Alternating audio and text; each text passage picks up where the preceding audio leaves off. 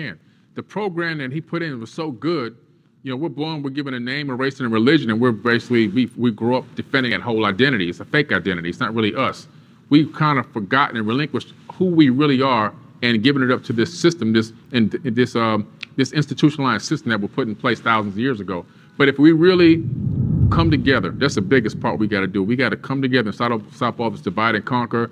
You know, you're this religion, I'm this thing, or you're this light skin and I'm this dark skin. All this stuff we got to, you know, black men want to fight black men all the time. We want to attack each other socially now on social media because you're doing too good and I'm not doing as good as you. We got to drop all of that. We got to stop all of that. And we got to synchronize.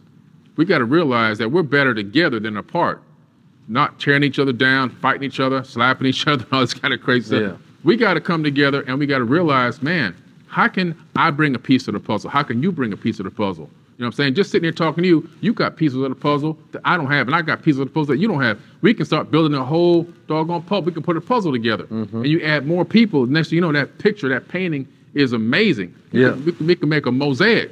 Yeah. And so until we get to that point, though, we're always going to be bickering and fighting and arguing over resources and pocket watching and hating and worrying about this, worrying about that, because that's the program they instilled into us. We got to now override this DNA and this RNA programming code. We got to say, you know what? We got to talk to ourselves. You know what? I'm being a hater right now. I'm being a troll right now. I'm pocket watching right now.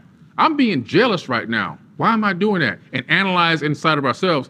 Why am I doing this? Why do I feel like this? And work on our internal self and learn how to not be that way. Learn how to give somebody the benefit of the doubt. Learn how to try to work with somebody. Learn how to ask better questions so you can understand better instead of getting angry. And you know, learn how to control your emotional state. And when we can do that and we can link up and we can make big power moves together, that's when the world's going to change.